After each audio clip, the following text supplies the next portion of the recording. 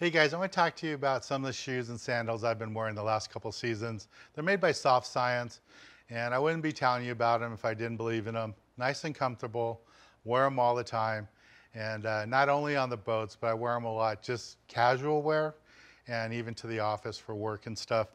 And this one's the Skiff. Comes in a bunch of different colors, all the different sizes. They have versions of this with the canvas on top, but this one here is the one I wear a lot. Really comfortable, easy to wear. And then this is called the Fin. It's a boat shoe, and it's a little bit different with the material that they have in it. It's easy on your feet, wear them on the boat all the time, or if I'm just down on the marina, walking around the docks, even wear these to work. And I like the venting on it, so drainage.